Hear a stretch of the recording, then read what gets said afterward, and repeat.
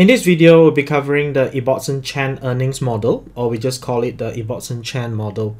So it's a type of macroeconomic model that can be used to calculate the equity risk premium for equity market. In the Ibbotson-Chen earnings model, the equity risk premium is equals to 1 plus the expected inflation rate, and then we multiply by 1 plus the expected growth in real EPS, and then we multiply by 1 plus the expected growth in the PE ratio of the index, and then we'll minus 1.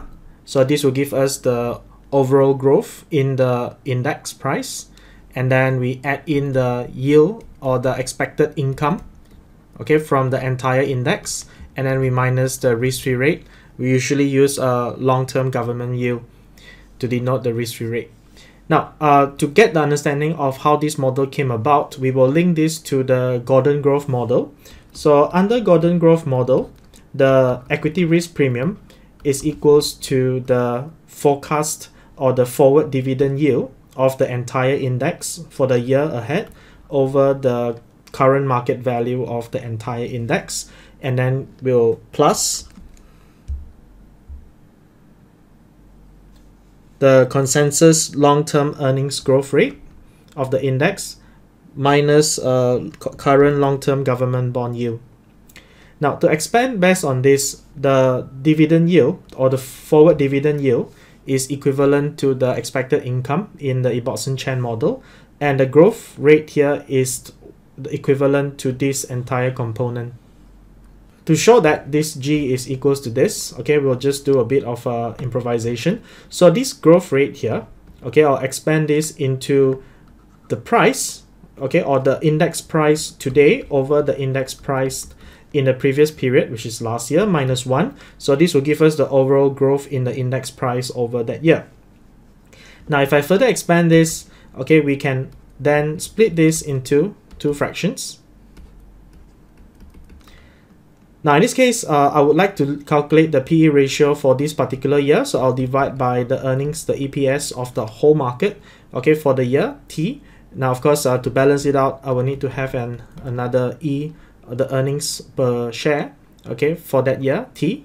And then for the second fraction here, we'll have E to sub T minus 1. This is the earnings, the EPS for last year or last period. So again, to balance out, we'll need to have another EPS for T minus 1. Right, so when we write ratios in this form, okay, so I will now, for these two particular fractions, I will express it as the PE ratio for period T over the PE ratio for period T minus 1. And then multiply by the EPS for period T over the EPS over period T minus 1. Now, of course, bear in mind that this is in nominal terms. Now, when we write ratio in this form, when we calculate the ratio of a variable over the previous period, okay, we can usually express this as 1 plus the change, okay, the change in the PE ratio, or you can say the growth in the PE ratio, okay, and this is for the first fraction, okay, and then for the second one, this is 1 plus the change, okay, in earnings. Now, of course, this is in nominal terms. So if I break it further, so this will be 1 plus the change in the PE ratio in percentage terms, multiplied by 1 plus the change in the earnings. But of course, I'll split it into this real earnings, and then multiply by 1 plus the change in inflation rate. Okay, so that's how we link this back to these three terms. We have the inflation rate, we have the growth in the real EPS, and we have the growth in the PE ratio. Okay, so these entire three items, of course, don't forget we have the minus 1 here. So let's include the minus 1, minus 1, minus 1, and minus 1. Okay, so we have this minus 1 to finish up the linking between G, the growth rate, to these three components. So hopefully you see the linkage between the equity risk premium using the Ibbotson-Chen model and also the Gordon Growth model. Now let's look at an example when analyst has compiled the following data for calculating the US equity risk premium. The expected inflation is 3% per annum. The expected growth rate in real EPS is 2.6%. The US equity market PE ratio is viewed as being overvalued by 1.5%. The expected income is 2.8% and the risk-free rate of return is 2.2%. So we'll use the Ibbotson-Chen model to compute the US equity risk premium. So again, the equity risk premium using the Ibbotson-Chen model will be based on 1 plus the expected inflation multiplied by 1 plus the expected growth in real EPS, and then multiply by 1 plus the expected growth in the PE ratio.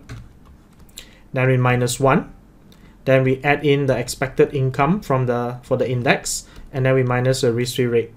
So here the inflation rate given is 3%, so that's 1 plus 0.03.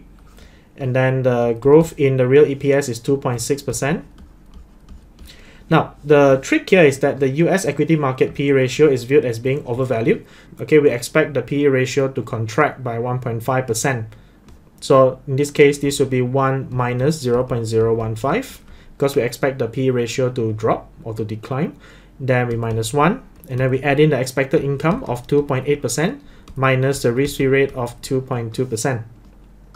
So if you calculate for this component, for the growth component, this will be equals to 0.0409, and then we add in the income minus the risk-free rate.